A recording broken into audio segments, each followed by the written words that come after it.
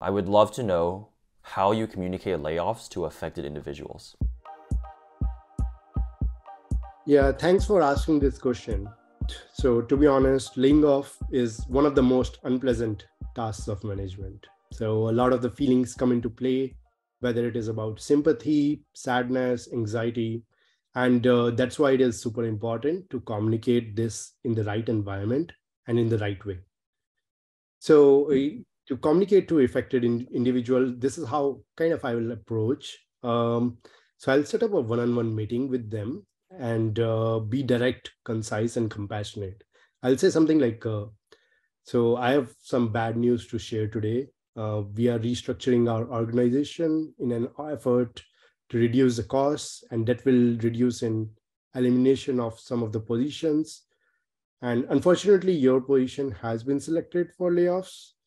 And today will be your last day of work. And in this folder, you'll find information about severance package, benefits, and other details. I know this is a lot of information coming to you at once. And I'm really sorry that I have to relay this message to you. So definitely thank you and appreciate your hard work and dedication over the years. And I'll be surely glad to provide a letter of recommendation or any reference or any way I can help you. So something like this, I would approach in terms of like a scripted way. Makes sense. So you're saying you're being very direct. You're letting them know, hey, this is not going to be a pleasant conversation. Your position has been laid off. Here's the benefits. Thank you for your work. And you're also letting them know that you're willing to support them after the layoffs, right? Like that connection's not going to be broken. If they need a reference, if they need letters of recommendation, you're more than happy to help. So I think those are definitely, in the best things that you as an engineering manager can do in a scenario like this. Um, yeah, I would love to learn in your words. I mean, those are my reflections from what you said, but I would love to learn in your words why you would approach like communicating layoffs in this manner. Yeah, I think I second whatever you said. So it's mostly like, I mean, layoffs can be devastating for the employee for so many reasons. It's about income, career prospects, future. And at the same time, these employees have friends at the company as well. So it, word will get back to the remaining employees as well, to how those people were treated. And that can cause reduced productivity, low morale, and even resignations from the top em- employees as well. So in general, for both the employees, both the individuals, as well as the rest of the team, it is really important to treat them with compassion and respect. That's why, I mean, I set up one-on-one meeting. I don't send an email because it's rude to send an email. And I prepare them by saying I have a bad news. I state the details, but do not overshare. At the same time, because of some legal requirements and HR reasons, we are usually not allowed to share a lot as well.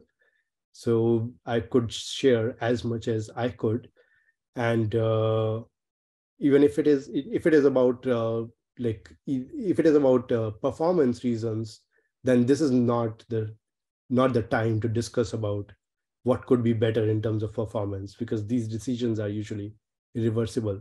So yeah, in general, I this is the time where I can provide what help I can share what help I can provide in terms of recommendations, references, and ask them any questions they have.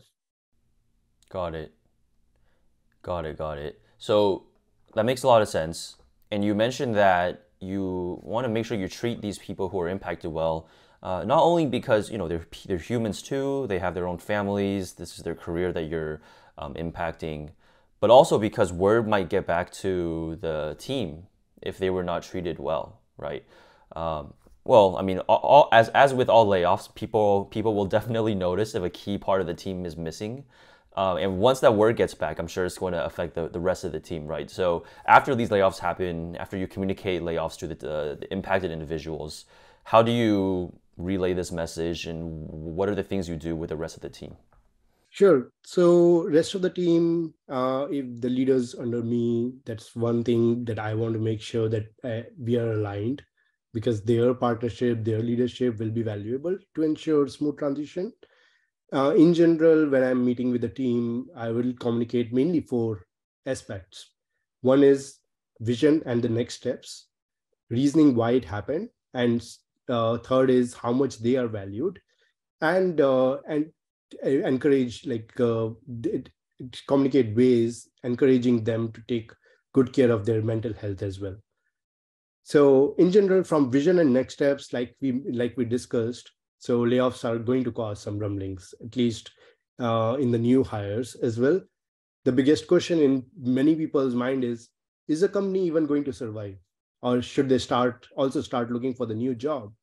So it is really important to reassure them of the company vision, the team vision, how team is valuable to the company, what are the long-term goals of the company, and definitely those are achievable with everyone's success, everyone's hard work and dedication. So all these things are important. So that's why vision and next steps, whether like if there are additional responsibilities, if people are, additional responsibilities because of the layoffs, then those are also communicated. So vision and next steps as the first thing. Then second is reasoning.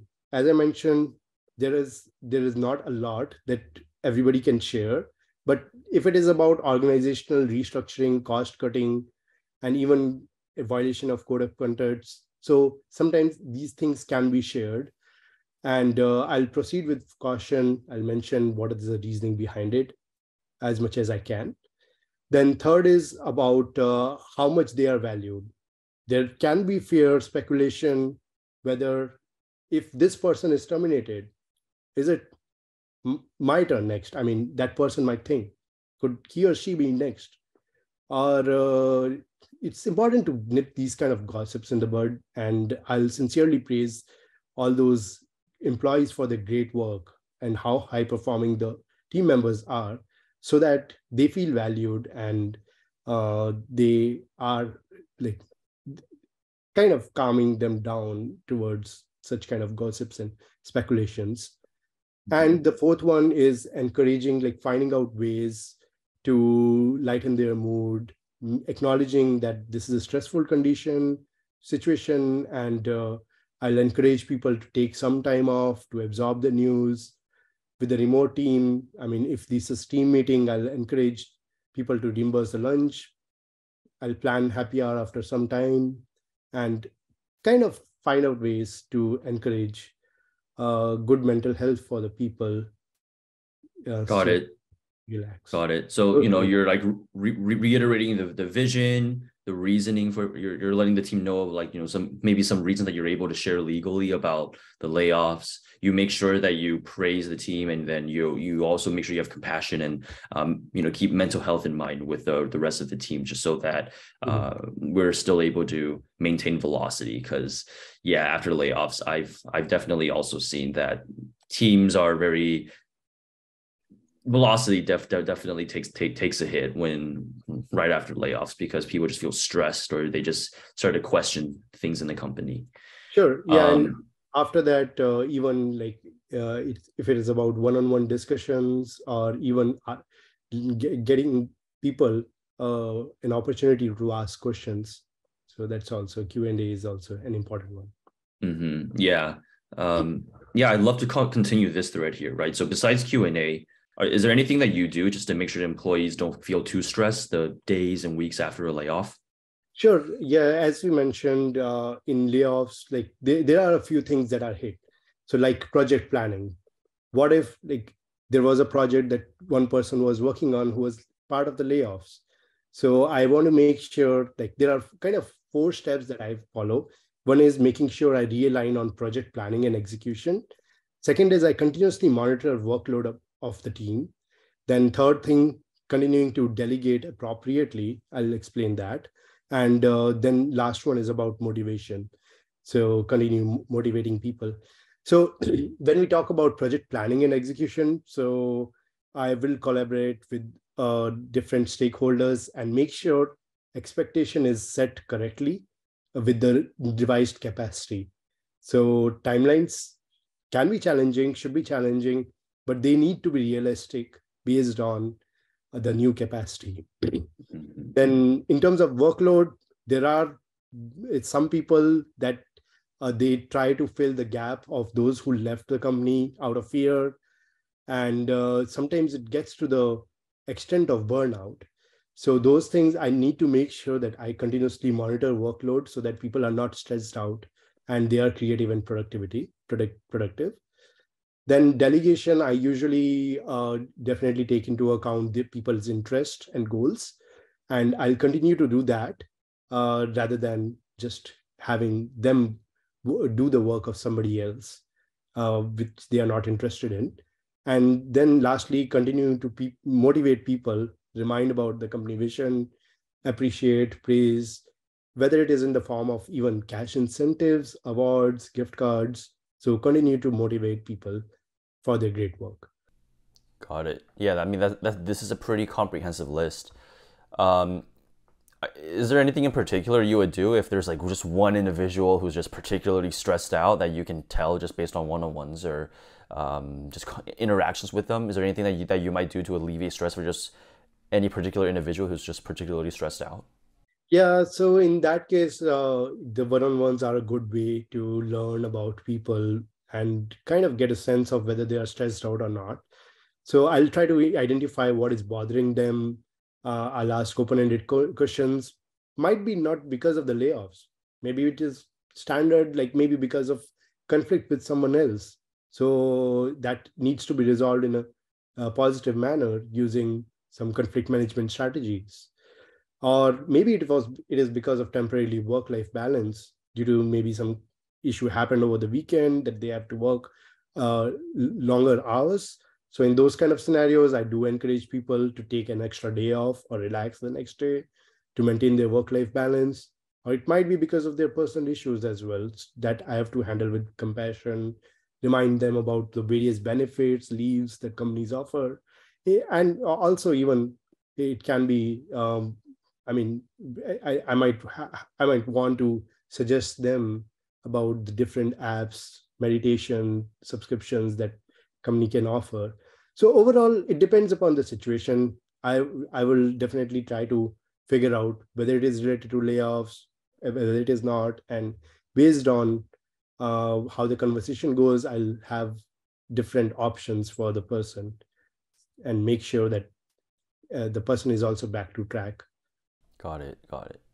Great. Well, those are all the questions that I had today. I think this is an interesting discussion, not only because of the current challenging economic times, but also I think if you're hiring an engineering manager or a software development manager right now, these are real problems that you might have to handle on the job. And companies might ask these kind of questions just to understand how you dealt with these people problems on the job if they were to hire you as an EM. So, Neeraj, thanks for having this conversation with us. And I know this was a very reflective, but also a little bit of a challenging conversation to have, so really appreciate that. And for the viewers at home who are watching, good luck with your upcoming engineering manager interview. Thanks so much for watching. Don't forget to hit the like and subscribe buttons below to let us know that this video was valuable for you.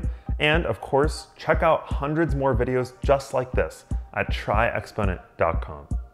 Thanks for watching and good luck on your upcoming interview.